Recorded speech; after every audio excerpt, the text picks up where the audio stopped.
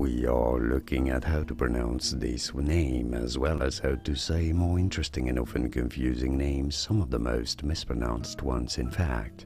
So make sure to stay tuned for those. How do you say it in English? It is usually pronounced as Dennis.